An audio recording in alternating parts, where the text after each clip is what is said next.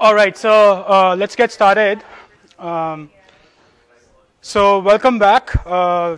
Today we will continue our climb up the ROS ladder, our slow, steady climb, and just to give you an idea of how long we are going to spend some time learning ROS.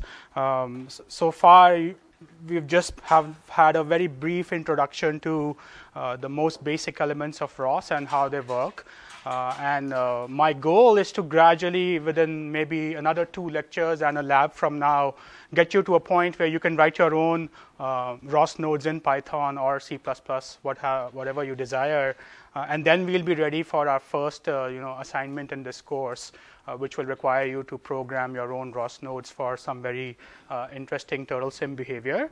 So with that, we can continue for the next couple of lectures learning these basic concepts. Some of them may seem very straightforward, but as I've always said, the best way to learn ROS is to practice, and so we'll always alternate between a lecture and some lab session where we will do the lab run together.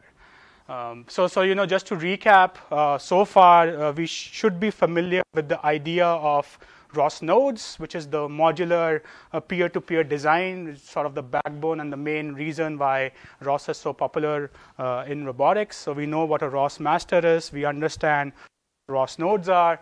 And just to recap and really drive the point home, you can have different sort of functionalities, and you should think of nodes as functionalities. Really, that's really the analogy and the way to break down a complex project into a bunch of nodes. So we may have a camera right here, which is fetching images and publishing on some images topic, and another node is requesting that I want to receive these images and I want to look at where the soccer ball is. We are going back to our very first example. So that node is responsible for taking an image and detecting some orange blob, for instance. And then there could be other nodes which move the robot towards the ball, and so on and so forth. And so what we have really understood is you can break the functionality of a project into these modular nodes, and at the back end, not visible to us, ROS master is the choreographer or the head of the orchestra, which is orchestrating this inter-process communication. And so what we see is the following, right? We see these edges. Literally, we can see them using RQT graph as a tool, and this will give us an idea of how these nodes are exchanging the data in the appropriate way, right? So we've already covered this many times, and we did this in this lab session where we used Turtle Sim, which is one of the tutorials which is inbuilt when you download ROS. It's a very good platform to learn about these concepts. We played around with a bunch of different nodes. The take-home message here is that ROS run package name, node name is how you execute a node in the terminal. We delved very deep into Turtle Sim in particular to get also familiar with, a node is going to publish on some topics, subscribe to some topics.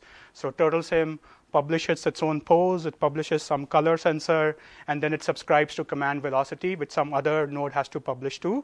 And then we also touched upon examples of ROS services, and we saw a list of different services within Turtle Sim of reset, teleporting absolutely or relatively, and how do you invoke services directly from the command line. Then we similarly, ROS node was one example. We explored many different options that you can pass to ROS topic, right from very simple commands like listing or info about the topic to somewhat sophisticated commands like publishing, directly on some given topic. So I think at the tail end of the lab, we looked at this example where one of the topics was Turtle1 command velocity, and then we didn't write a node, we just used ROS topic publish to directly publish something to that topic itself. And so the color coding is just there to break out how ROS topic publish worked. So just to give you an idea, ROS topic publish, name of the topic in the red, the type of message. So we explored the data structure of the twist message as having the components of linear XYZ and angular XYZ as well, and that's sort of the data structure we pass in the green, and the turtle responds to either moving once for a certain amount of time or latching onto the message for the rate that you have specified. Okay, so this is so far what we have done. Hopefully, this is clear, as this is the foundation for whatever we are going to do next. Just a little bit of public service announcement before we go on to the ROS workspace and ROS build. So you may have seen out of practice, out of habit, I launch some nodes, and when I have to kill them, you can just use your Linux Control-C within that session of the terminal or terminator to kill the executing process or the ROS node. And well, that will work, most of the time. There is a correct procedure in ROS to kill nodes, so I should, be more careful or maybe even use this. So the real command to kill a node is called ROS node kill, followed by the name of the node you want to kill. Okay, so that keep that at the back of the mind, especially because as our code base grows larger on the car, we may find that even though we have Control-C some sessions, they have not deregistered themselves with the ROS master. Right, so they may still persist for some reason due to delay in the VM or whatever Linux reasons. They may still persist when you say ROS node list. You may still find the name of the node which you've actually killed using Control-C. So if that happens, you can use ROS node cleanup to make sure that your ROS node list is also up to date. So you may not have to face this anytime soon, but it is the correct way to kill nodes and ensure they are not doing some funny business in the background. Okay, so today we will look at a different aspect of ROS, but as important as its modularity is how do you actually build these packages? How do you compile them from source? And ROS has its own ecosystem or file system called ROS workspaces, which is required for you to follow and adhere to in order to build packages for ROS, right? So to simply put, when we said ROS run turtlesim and I was hitting tab and things were auto-completing themselves, 2 thumbs up because that just worked out of the box. Today I'm going to show you why it works. And when you write your own packages and you still want to use these fancy features of ROS, you need to stick to a particular file structure, directory structure. There have to be some specific make files that must be present in the directory structure for ROS to recognize that I should treat this as a package and not just some random directory on the computer. So that's going to be the main topic that I want to cover. We might again finish a bit early, but that's fine by me. So let's jump into it. So ROS follows a very specific file system for many reasons that will become apparent by the end of the lecture today. But what I want you to recall is that term that I have often said that turtlesim is a package, or ROS run package name node name. And in passing, we introduced this idea that a package is nothing but a collection of source code or nodes or some services or some custom message types. So for example, geometry messages is a package, and one custom message type within there is the twist message that we saw in the lab session. Right? So together with the nodes and the services, you can compile them into a special folder structure that ROS will treat as a package, so that when you say ROS run package name, it knows that this entity is a package. So I'm going to explain how does ROS know that and what do we need to follow. And so this structure is really what ROS needs to work and be able to compile your custom code as well. And the goal, as is mentioned here, I won't just read it verbatim, but pretty much it allows you the flexibility to distribute your package very well, right? And that's one of the key aspects of ROS, where you don't always have to do things from scratch. We will not write our own mapping algorithms from scratch. We will use an existing package that does mapping for us. So let's get used to this idea of what this file structure is, and that's basically what the meat of today's lecture is about. So we begin with what I call, and this may be a new term that you may not have been familiar with, the build system, the compiler, the entity or the library or the set of tools which can compile and build your source code. In ROS, that is called Catkin. Okay, Catkin is simply the name. It's not supposed to mean anything, or it's not an acronym for something. It's simply the name of the build system that ROS uses. It's called Catkin. And as I said, the role of this system, like with any software compilers, is to use some kind of CMake or makefile in order to follow the rules that govern the compilation of any source code. And the original system was called ROS build, which has a more intuitive name, right? The build system for ROS should be called ROS build, and it was used up until 2015, but now all distributions of ROS, it's standard to use the Catkin build system. In fact, we will never use ROS build, even though it says some older packages are using ROS build. We are not using packages as old as 5 years from today. So just to give you an idea, though, ROS build was the original sort of compiler for ROS. So you could write a package and use some very specific commands and a very detailed process and procedure to build that package, to create like binaries or executables from your source code. And it had some, as is mentioned, issues of standardization. It didn't follow what is called this file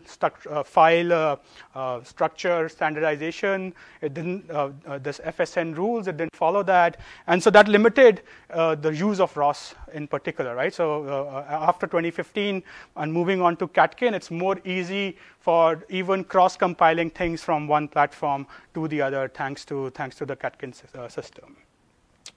And if you're curious, what is Catkin? I told you, don't worry too much about the name, but Catkin is some name of a flower from a willow tree.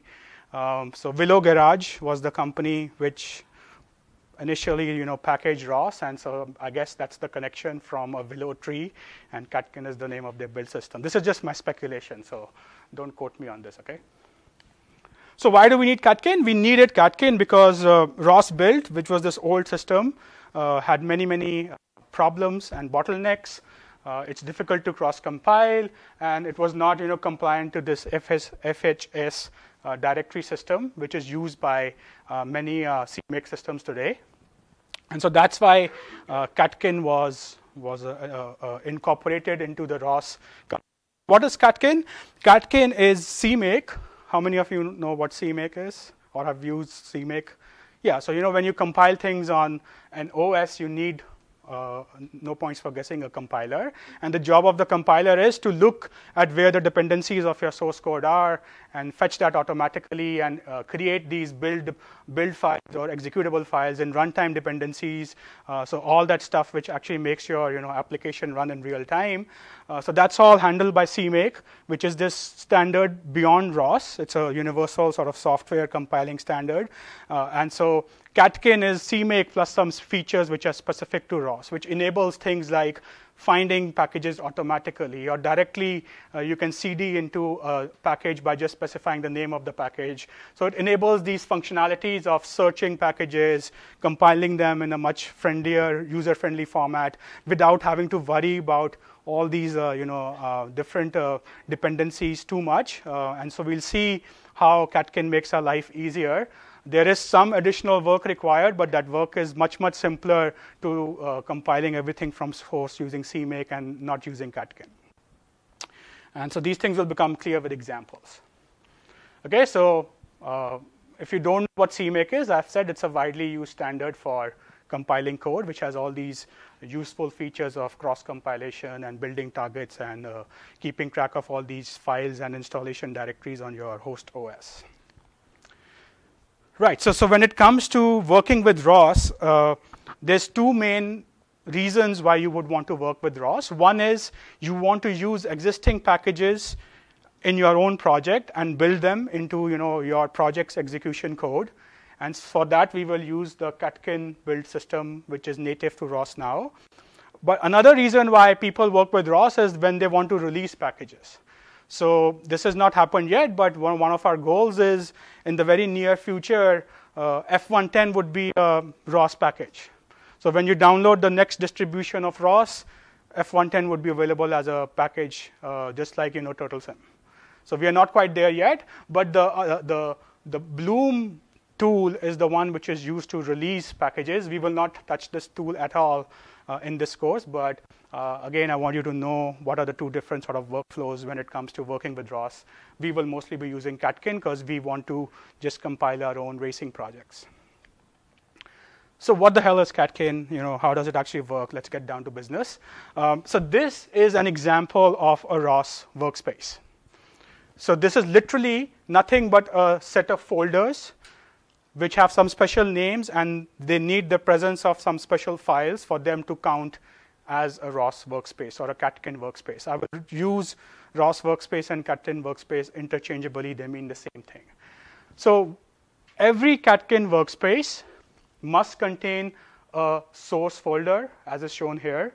As the name suggests, the source folder in the workspace is where all the source code for the packages would reside.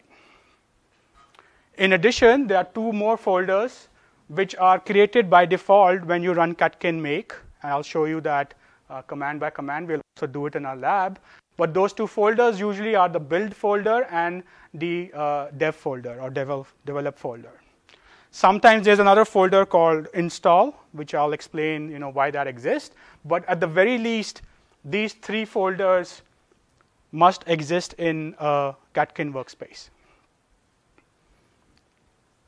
So once again, we have a folder called source, we have a folder called build, we have a development folder, and then sometimes we have an install folder.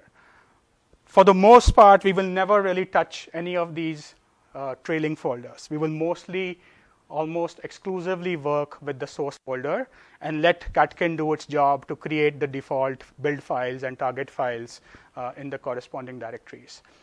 It's when something will go wrong is when we have to look at the build and the install. Okay, so it's more of like a after the process or when your Catkin is failing for some reason.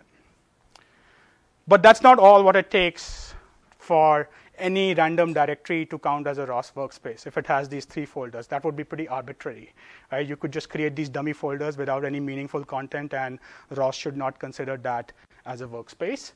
So here's more examples for how the directory structure of a workspace looks as. So we have, at the very top level, we have the root folder. Let's say the root folder's name is workspace_folder. We need a source folder. We also need dev and build, which are not shown here. What I want to show is that within the source folder, there is something called a CMake file, which is the top level file that Catkin requires. You don't have to write this file yourself, right? That's the beauty of Catkin. It will automatically create the default file when you run the initialize workspace command. But within the source folder, you can have multiple packages, right? So we have n packages. You have subdirectories, which are the name of the package. So this package could be perception, planning, control, whatever package. Each of the package itself has some special files that we will go into detail towards the end of this lecture. And it's the presence of these files and this particular data structure which enables ROS to compile all of this as a package and as a workspace. Okay, so what is a Catkin workspace? It's just this directory structure with the presence of some specific CMake files. And this is how you typically organize your code. Within the source folder of your Catkin workspace, you can put other folders which are packages.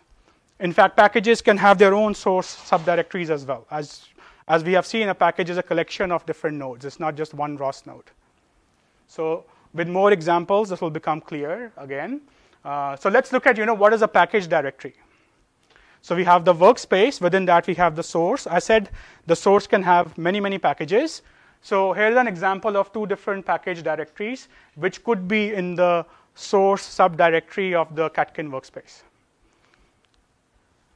So here's an example of a package directory. It has all of these folders in itself, because a package is a collection of many, many things: services, messages, and nodes. So you see here, and this is a very important point not to get confused, the package directory has its own source subdirectory, which is different from the source directory of the workspace.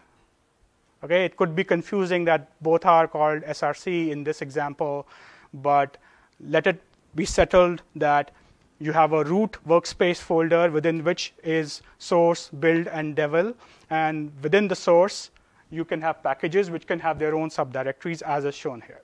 Okay, so that's completely normal. It's allowed in ROS. Right, so a package is a collection of the source files, We've seen examples of messages, we've seen example of services, but there are these other functionalities as well called launch files, which we will get to in subsequent lectures. And so the reason why you would want multiple packages together in the same project, so you can think of your workspace as the entire project folder and these packages as different sort of sub functionalities of your project. So maybe one part of your project is looking only at perception, so getting the data from all the sensors, and so that can have many nodes. All of them can be dumped into the source folder of the package. Okay, so we are just looking at mostly this bookkeeping stuff as of now. It's still not clear. I haven't explained what is making ROS identify this particular configuration as a package. So this is a bit difficult to see, but it's the same example, but more detailed.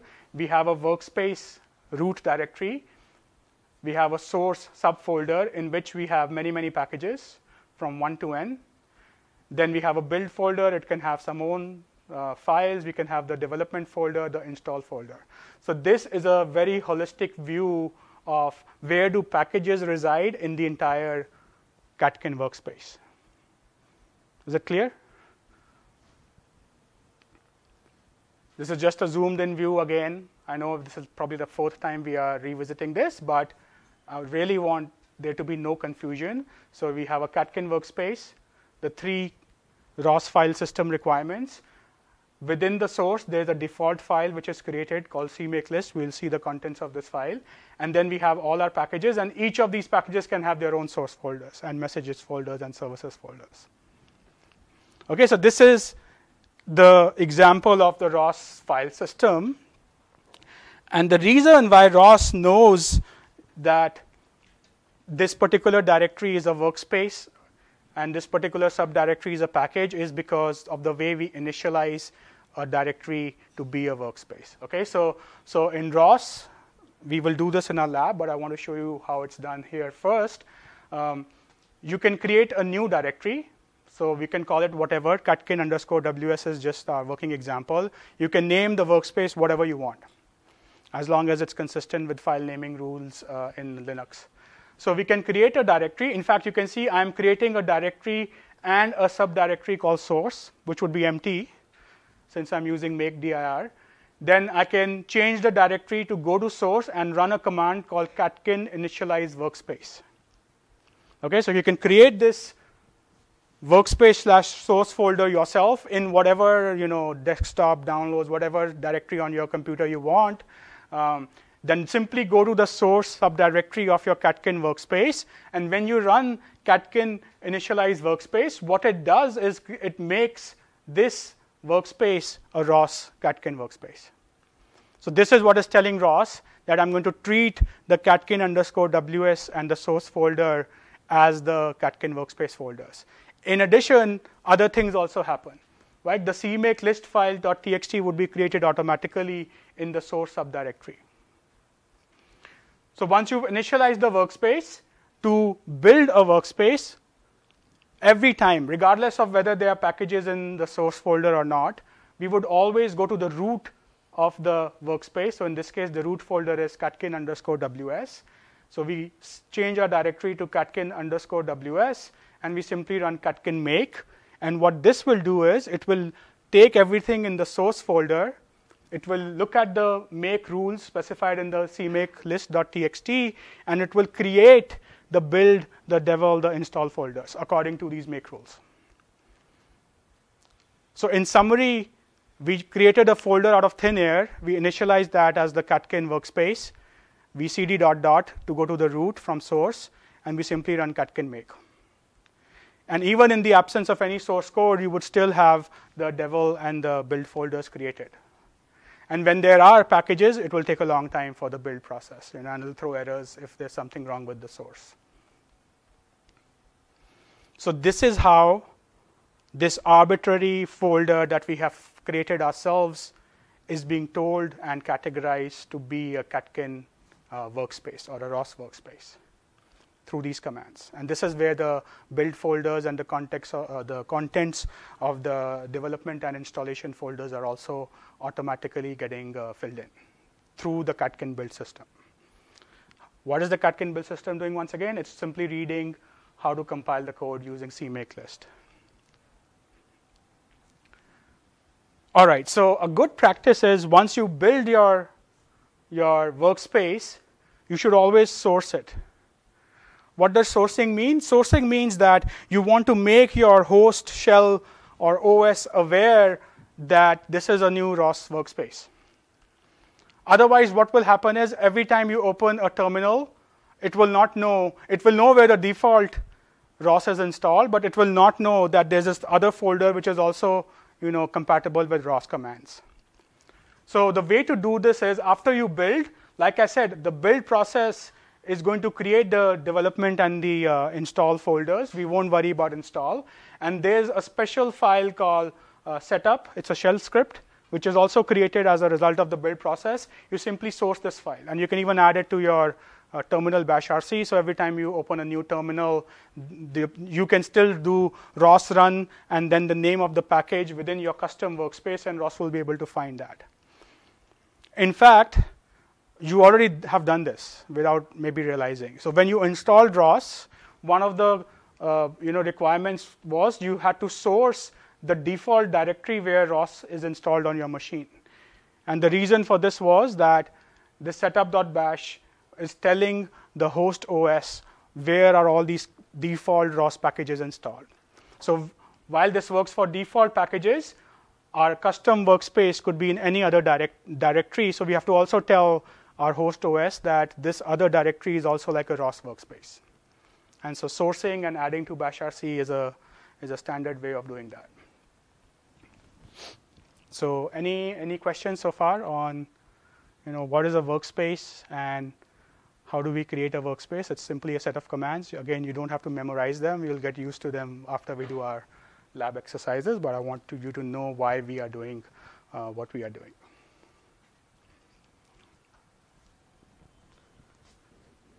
All right, so like I've said before, this is just making it more explicit. A single workspace, so we have a workspace called WS, within which we have a subdirectory called source, as is required by ROS. So maybe I go into source, I first run Catkin initialize workspace, then I can, before even running Catkin build, within the source, like I have said, we can have many packages, right? So how do you build multiple packages? You simply put them in the source directory of your workspace. And then you go to your root, which is the workspace folder itself. And when you run Catkin make, it will compile the executables for all the nodes in all the packages while ensuring that all the message dependencies and all the other compilation build dependencies are automatically taken care of. Okay, so that's the reason why Catkin is so powerful. It really makes the whole workflow of building processes very straightforward.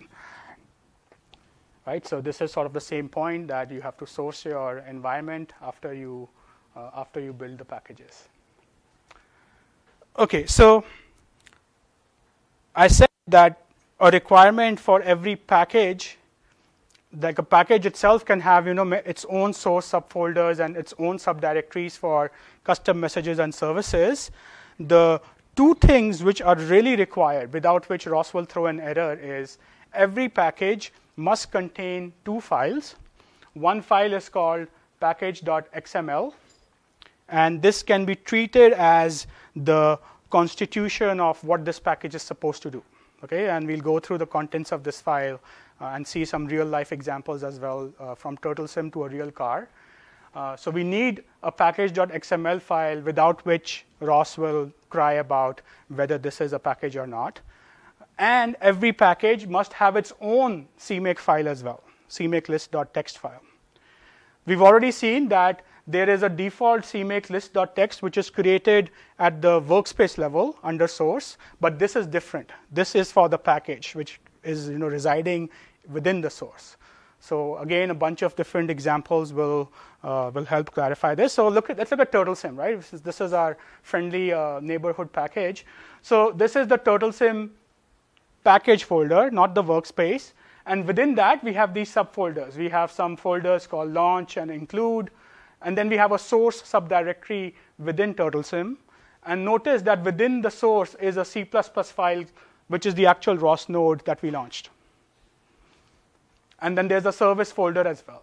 And this package has its own cmakelist.txt. In fact, it also has its own package.xml, which is not shown here, but trust me, it exists. We'll see it in just a second. So this is the definition of a ROS package. It's a collection of nodes. Why is it a collection? You can have multiple executables. This executable in ROS is called a ROS node. And this package directory itself needs to have a cmakelist.txt file for the CMake Catkin system. Plus, it also needs to have a package manifest file called package.xml. And only then will the build process function successfully. OK? So now let's get familiar with these two requirements of ROS packages. OK? What are the requirements? The first is the XML file, package.xml. Literally, the name of the file is package.xml. Its name is not the name of the package.xml. This is the name of the file, package.xml. It's standard across ROS Kinetic and recent builds. It must be included with any package. And so the purpose of this file is to define the properties and the dependencies of this package with other packages. So this is the first requirement. The second requirement is the package directory must also contain cmakelist.txt. This one is a slightly more complicated file. We won't go over this line by line, but I will still give you an overview of what cmakelist.txt does. Okay, so these are the two requirements that any package folder must satisfy. And then in addition, it can have its own source subfolder, messages, launch, and other sort of functionalities. So previously, we looked at a table which showed what should be the contents of the workspace. And the entries in that table were there needs to be a source subdirectory, a build, a develop, and install. This is telling you what needs to be the contents of a package folder. Okay, they are two different sort of entities, but they are related, of course. So that's why I'm emphasizing the same point again and again. In a package, you can have your source and other relevant folders where you define your message data structure, your services such as teleport absolute, whatever. And then you have the two files which are required, the manifest and the build. And then this entire folder on its own resides in the source subdirectory of some workspace. So I hope that that point is clear now. If not, let's look at another example. So here's another, literally a screenshot from a ROS subdirectory. So this is the name of the package, not the workspace. And this package has these subdirectories. Within the source subdirectory, we have the actual ROS nodes, and then it has these two requirements, CMake and XML. And if, yes?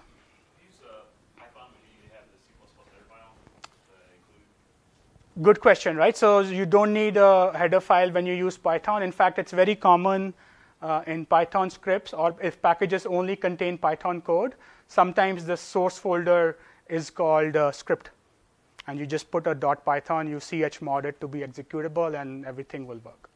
And we'll see that. So I went over it quite fast because that's literally one of the lab exercises that is pending, where we will build a node from scratch and a Python node from scratch and create this directory structure.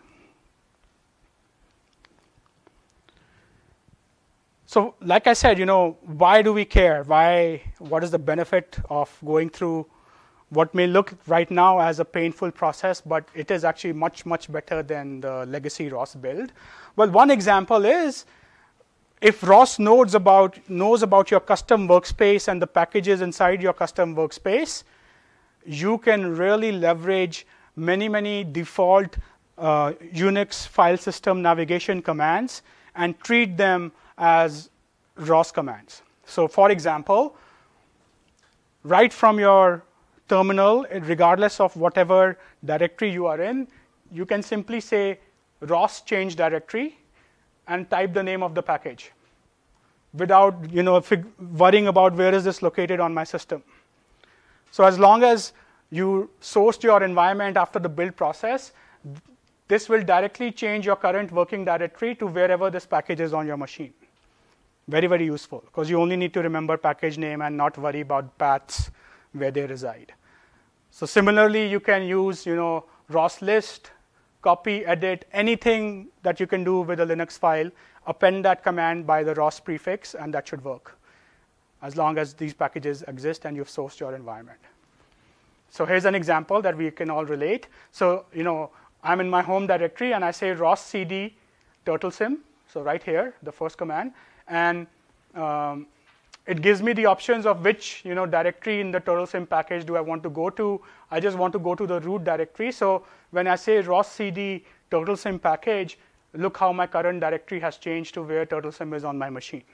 And I didn't have to worry about where this was. Why is this useful? Because when you are working on your code, you have to go sometimes and edit your code. So you need to cd to the directory where your Python script exists. And it'll be a nightmare to always type all this jargon to get to that path. So you can just say ROS cd path, ROS cd name of the package, and you'll be directly changed directory into that package. Right? Similarly, maybe you don't want to change directories, you want to just list the contents of a package without going there. You can say ROS list or ROS ls, and here I want to list the contents of a subdirectory within the package, and it's showing me the contents of turtlesim/images, which is a subfolder in the turtlesims package by default, right from my home directory without changing anything. So very, very time-saving, efficient, and convenient.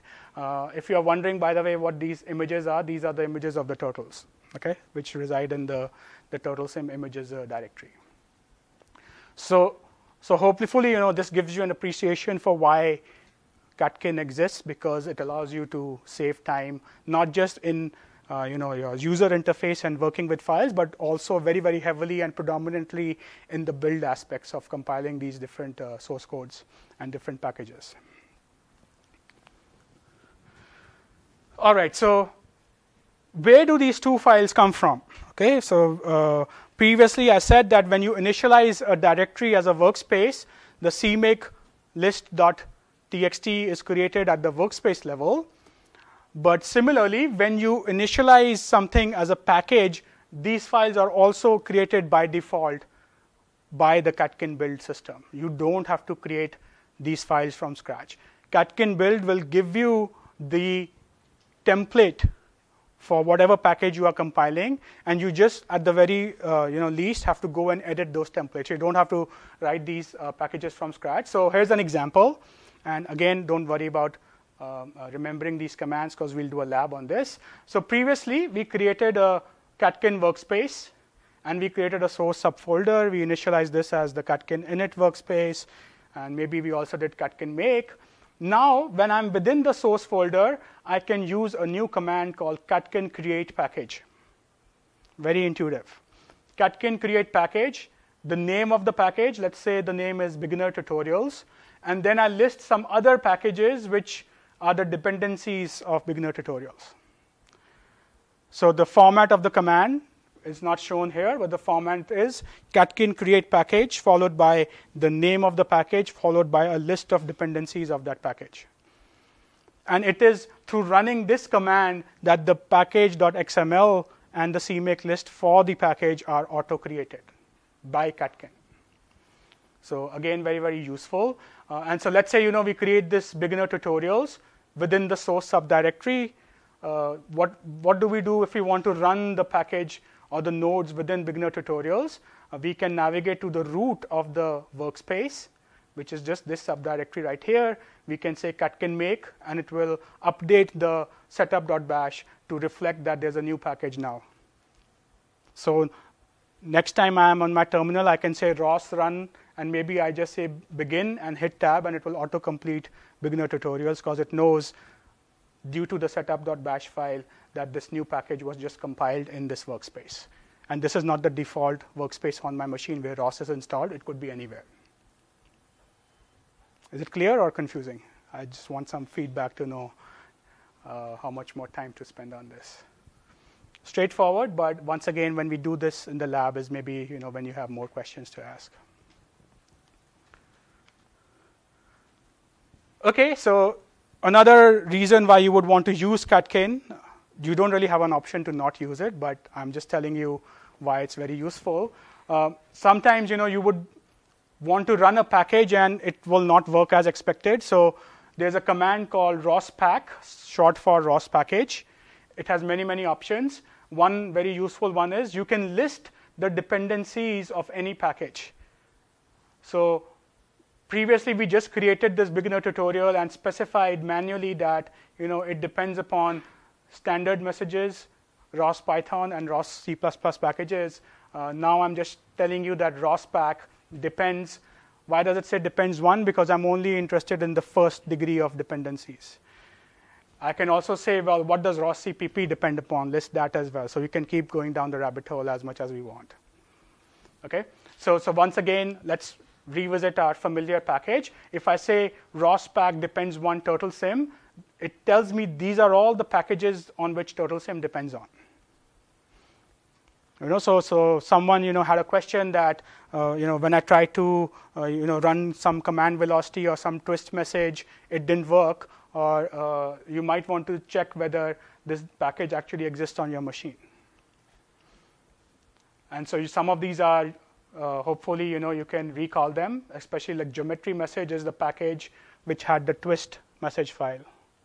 So that's obviously a dependency of turtle sim. Okay, so finally, let's quickly look at what is the actual content of these two very critical files, package.xml and cmakelist.txt. So at some level, the XML file, like I said, is like a manifest or a constitution of what this package is supposed to do. So some of the stuff is just what you can call metadata. So things like what was the name of the package, what is the version of the package, description, the email ID of the person who's responsible for maintaining this package, the license under which this package can be distributed. So typical, header of any source code file. But the important part is it lists a bunch of dependencies of the package itself. So the XML file is really where we are listing different types of dependencies. What do I mean by different types of dependencies? We can have build time dependencies. So when I have to compile my code, what other dependencies are of other packages, right? So I need ROS Python and ROS C++ to be available for compiling, for instance. Then there could be runtime dependencies, whereas these are the libraries that the ROS must fetch underneath the hood when the node is running, and we still require these packages to also be running underneath the hood. And then there could be some testing dependencies as well. Once again, this is beyond the scope of what we would be working on, but when you work with large projects, you want to have some specific testing tools that are also to be invoked to enable some better debugging and better analysis of your code. So very quick descriptions of examples of some of these. So I know this seems like a very silly thing to show that we all know what description is, but I have put this slide here for a purpose to make a very good point that your description of a ROS node or a ROS package should be very concise. If your package is doing 20 different things, maybe it shouldn't be a single package. It can be broken down into simpler packages itself that you can reuse later, right? So the description is a good idea to gauge what is really what I want from this particular package or from this particular node. So that's why the only point here is it should be very concise yet descriptive. The tags you can fill in with your own name and email. You will do that for your lab assignments. So we know that you are the one who wrote the code and everything. And we also have some assignment checkers which can automatically send you an email based on what is shown in the package XML manifest. The license, there are a bunch of different options. I won't spend too much time. You can use BSD or MIT, free open source developing license. And this is really where the important part is. We have to list different type of dependencies in package.xml. Some of them are automatically filled when you use the command Catkin create package, because remember in that command you also listed which packages are the dependent packages, so they're getting automatically filled here. But in some cases, you may need to edit this file. So the good news is we don't have to create this file from scratch, we just have to edit it.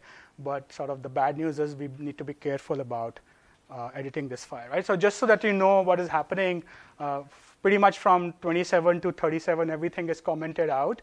So let's look at build tool underscore dependency. There's only a single tool required to actually build this entire package, and that's Catkin. So pretty obvious. And then there are some build time dependencies of the C++, Python, and standard messages, which are also required. But in addition, you can have additional dependencies which are runtime or execution dependencies as well. And so that's the whole purpose of the package.xml file.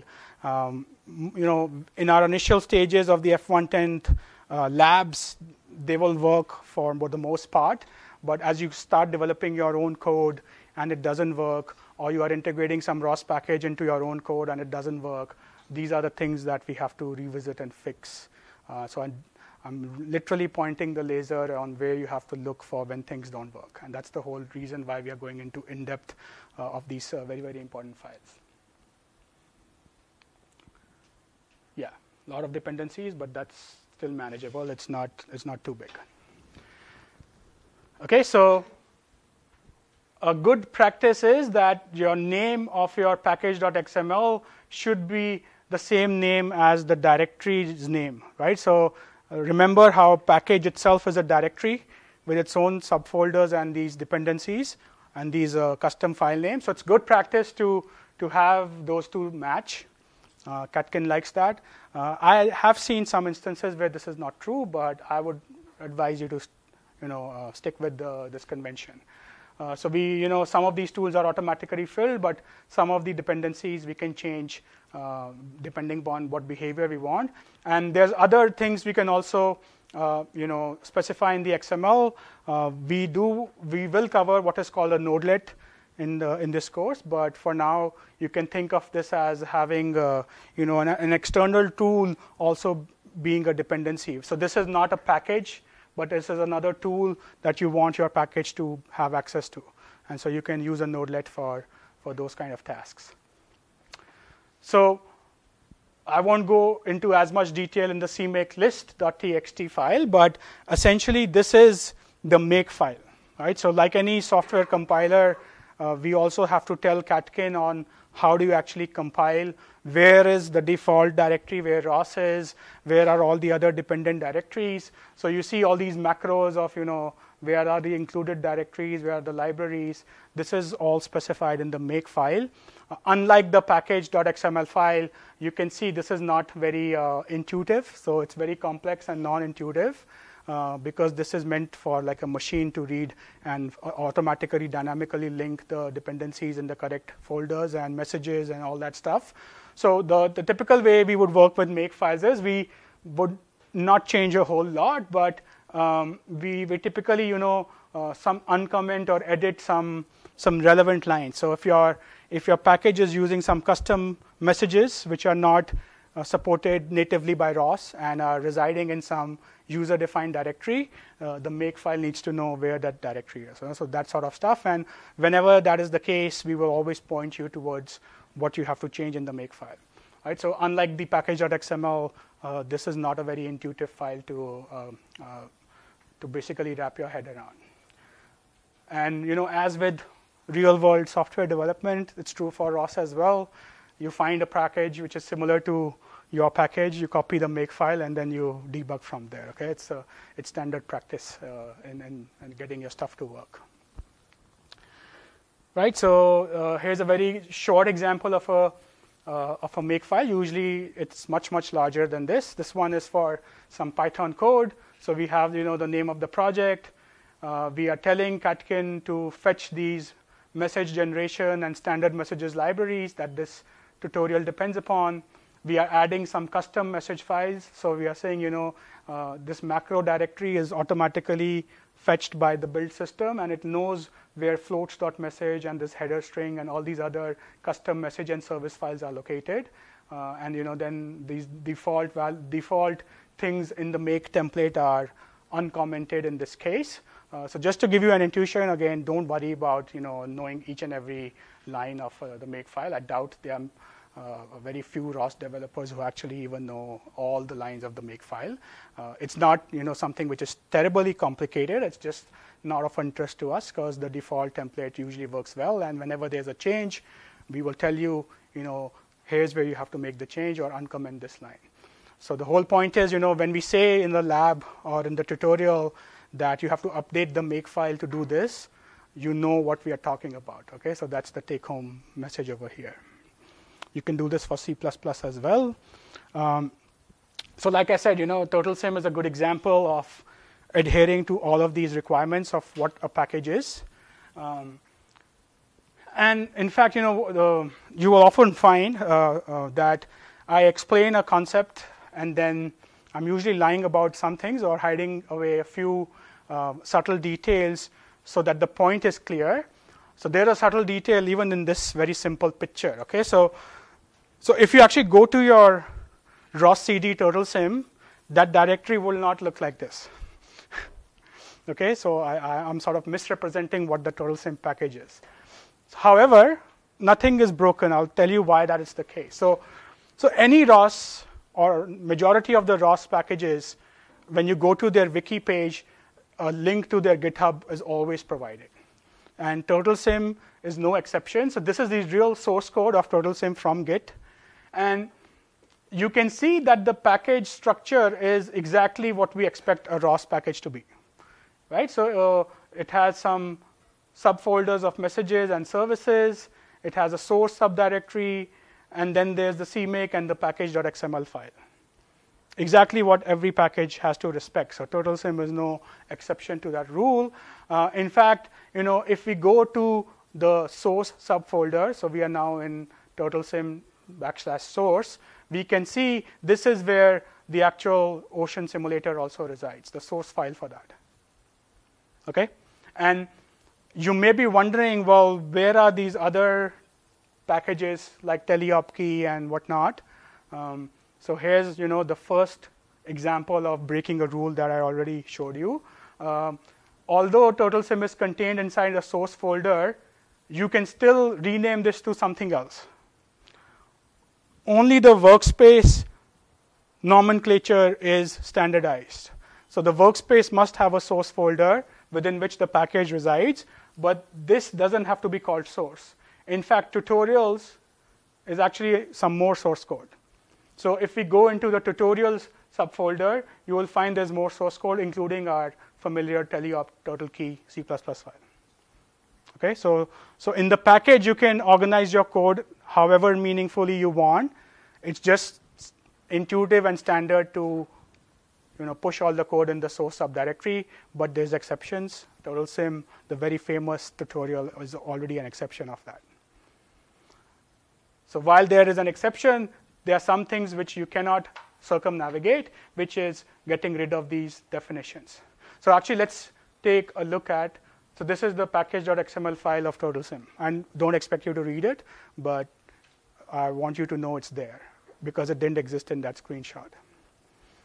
So if there are some major bugs or breakthroughs that you have found in TotalSim, Dirk Thomas from the Open Source Robotics Foundation should be able to support your GitHub issue. And that's the reason why this manifest exists. Without these manifests, you are not allowed to publish a ROS package, pretty much, right? So you can't use the Bloom launch tool. Okay, so why is there a discrepancy? The GitHub is all consistent with what we expect.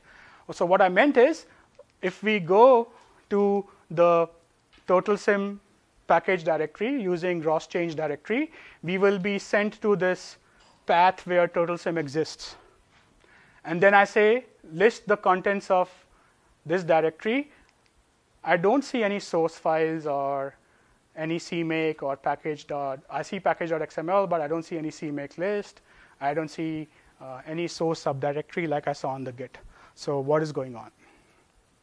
So everything is still consistent. The only small caveat here is for these default packages, ROS has organized itself such that the source is actually not present in this package folder.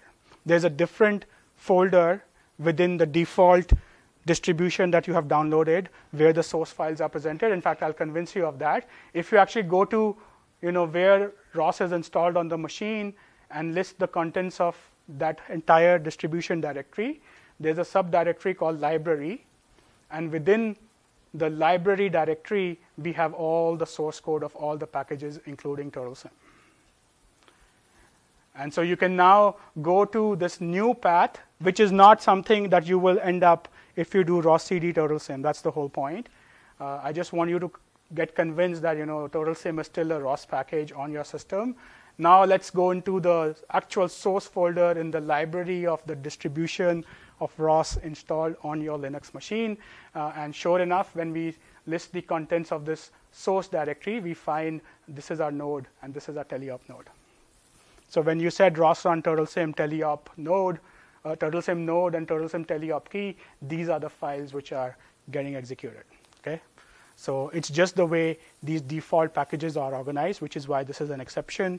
But I just wanted to make sure that you, if you have that question or you are trying to follow along later or even revisit these slides, it is still consistent with what you have installed on your machine. Okay, so let's wrap up with a real-world example. Enough of turtles and simulators and all this theory. So remember AutoWare? I introduced very, very briefly that AutoWare is one of the largest, well-maintained, fully open source perception, planning, and control software that if you had the right car, a Lincoln MKZ with the right kind of sensors, you can literally just flash a computer with the AutoWare software and that car should drive by itself. And I know some of you had concerns about safety and liability, but AutoWare is all based on ROS. So technically speaking, it should also follow the same requirements like any ROS package. So let's convince ourselves of that. This is the source code of AutoWare. It's very well maintained, even though some commits are several years ago. That just goes to show that it's stable. So this is the package of this is the ROS subdirectory in the source. AutoWare is a very complex software. It has many, many different attributes. We are mostly interested in the ROS components.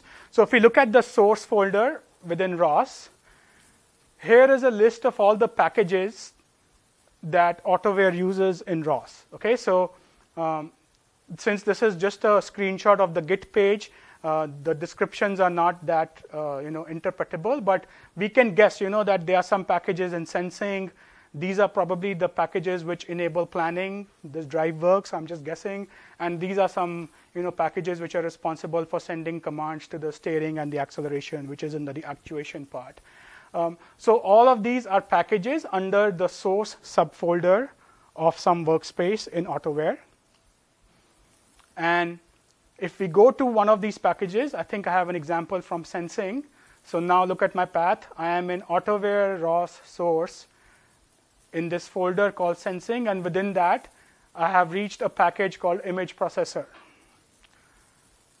And what I want you to notice is that this is exactly the same required structure as TurtleSim, which again goes to show if you can get your turtle to be autonomously swimming in the ocean, you can get a car also running by itself. So it also has its own package.xml file, a CMake list file.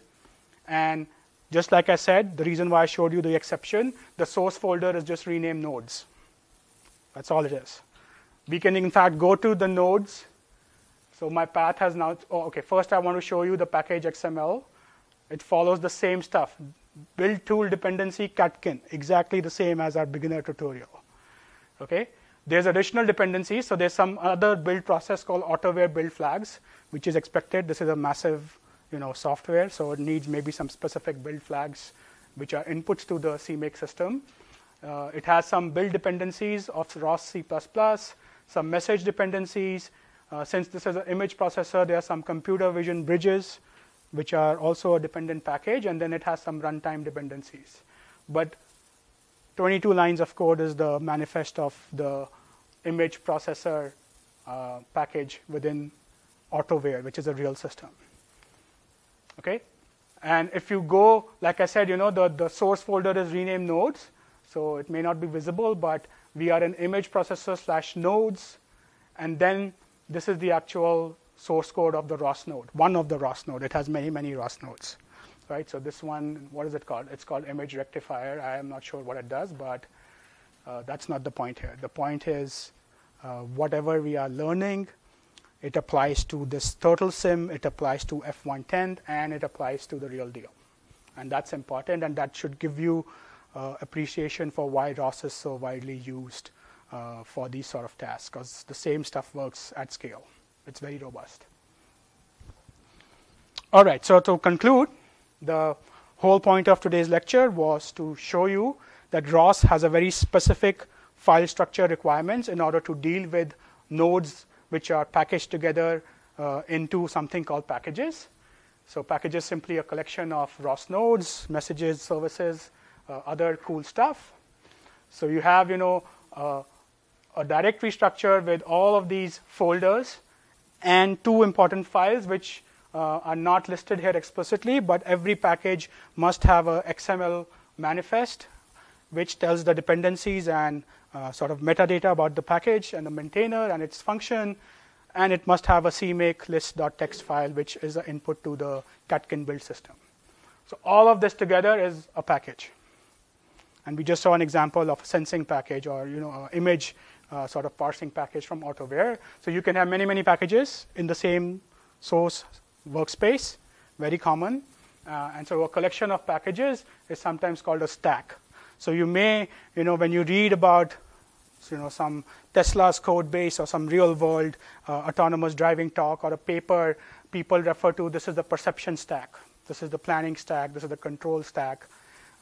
While they are loosely sometimes using the word stack as a collection of software, in ROS, it has a meaning that it's a collection of packages. And then you can have many stacks, versions of stacks. And anybody wants to guess what a collection of stack is called? What would you call it? You can just yell it out loud. There's no wrong answer, so it's a very low-risk question. So sometimes a collection of stack is called a repository, which is the intuitive answer, but many times it's called a distribution. Okay, so this is just some lingo and jargon that you may come across. I want you to know what it means. So that's it for the next step, which was getting familiar with the ROS workspace and the build system. It's very important, and this will become second nature by the time you get to working with the real car. But you needed to know this to attempt the first assignment. And so next week, we will have a lab session that will cover this. But it will also, next week, we will start going into writing your own notes, which is where the exciting stuff begins. Okay, so if there aren't any questions, you are, again, free to leave a little bit early, and I'll see you next week.